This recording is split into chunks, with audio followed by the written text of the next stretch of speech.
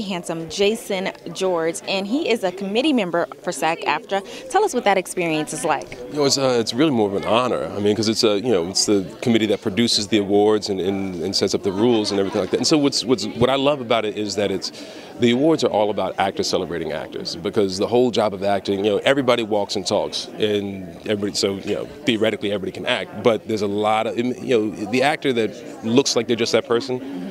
It's deceptively easy. So we got to find rules to help it, bring out the fact of that it takes a lot of work to make it look like it was effortless. And then we have an award show that needs to bring, a little bit of reverence for the craft, because it's, this is, the things that inspire people. Movies move us, tell us about ourselves, hold up a mirror to us as a people, show us the stories that aren't getting told. What's beautiful about it is that we hope for it, and we try and make sure it's there, but at the end of the day, if they're not making the movies with diversity of race and ethnicity, then they don't get nominated.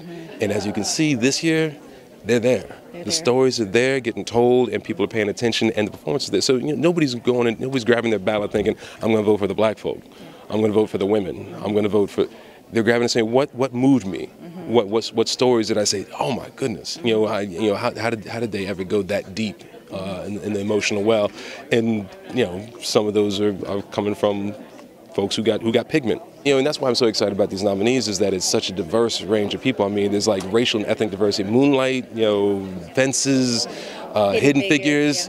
But then there's also like diversity of age. You've got the young girl from Stranger Things, all the way up to Lily Tomlin and Jane Fonda being nominated for Grace and Frankie. So you've got the age differences, and then you've got some of the movies cost a couple $1 million. Moonlight's a very small film in budget, and then you've got movies like Civil War and that have probably a couple $100 million. So that diversity to me is a beautiful sign that we're paying attention to a lot of different kinds of stories, which means we're paying attention to each other.